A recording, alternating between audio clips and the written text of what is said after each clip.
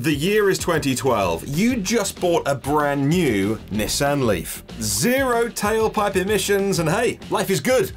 But fast forward 10 years, it's now 2021, and your battery, which used to do maybe twice the mileage, is now getting only 40 miles of range out of a full charge. So, what do you do now?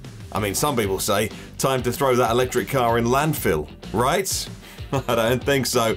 Stay tuned as we talk about where batteries go to die. My name is Martin Lee. Welcome to the channel.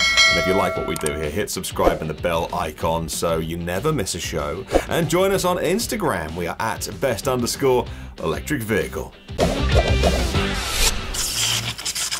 So for the past decade, EV naysayers have been drawing attention to the millions of EV batteries that one day, they say, will be thrown into landfill. Some people reckon after 3 or 4 years of being used. But what actually transpired is a very different story.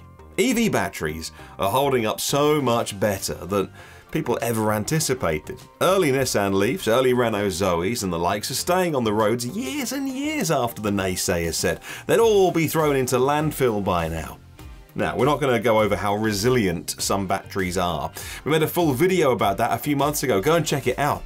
Suffice to say that plenty of Teslas are doing well over 100,000. Sorry, did I say 100? 500,000 miles. And still have plenty of their battery health left, some over 90%.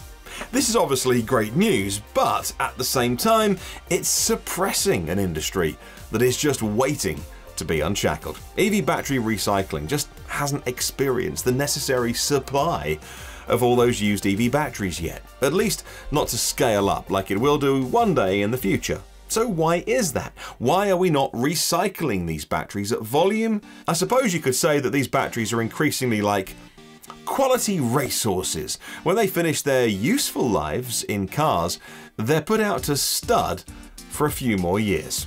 So let's find out. Before we get on to talking about what happens when a battery has finished its useful life in a vehicle, let's think about when that is for a moment. It's not like a switch flicks overnight. The battery health goes from 100 down to 0. It doesn't happen overnight. It's a gradual process, and the reality is that a tiny range, even something like 30 miles, can be enough for so many people doing their daily journeys. So let's say you brought a Nissan Leaf in 2015, you do loads of miles, there's 150,000 miles on the clock, the battery's had some degradation, down to maybe 70% of its original capacity. Does it mean the car is useless? Well, if the car is in good condition, absolutely not. Consider most of the trips that you do. Or maybe your family has a second car that's just used for the school run and picking up the shopping. So the end of life tipping point for EVs is much farther away than some people think. And fair enough, the car may not suit your needs anymore, but there's always somebody out there who will happily buy it off you because the range is plenty for them. So let's finally accept that the battery in your old Nissan Leaf just isn't worth running the car anymore. Or that maybe the rest of the car has had so much wear that it's just not worth keeping or repairing. Maybe you had an accident and the battery is still in fine health, but the rest of the car isn't. So this is finally where it goes to landfill. No, actually, it's still worth loads of money. There's plenty of people and companies that want to repurpose that battery. Now, they might be hobbyists looking to convert an old internal combustion car to electric. Another is that they might want to use the battery for storage. We're going to have a look at energy storage now. In a nutshell, we're talking about taking battery packs out of used or crashed EVs and installing them in a house or a commercial building in a way to power the grid or your home. You may have already heard of an off-the-shelf version of this. Yes, the very famous Tesla Powerwall and many of its competitors, which might not be as well known but are all great products. They're in high demand, and people love the idea of having a backup energy supply in their house. And there are plenty of uses for them depending on where you live in the world. You can purchase cheap electricity overnight, charge up the battery, discharge it during the day when your rates are much higher, and you can save some money. You can even contribute energy to your house for a few hours in the event of a power cut, sometimes days, which is hugely beneficial. And you can use it to harvest energy that would otherwise go to waste, if you know what I mean. If you have solar on your roof, got some PV, but you can't use all of your generation, rather than going back to the grid, you can actually store it yourself to use later when the sun's gone down. So, many people are starting to use EV batteries for this purpose. It's just not as straightforward as just plugging in a AA battery like you would on your TV remote control.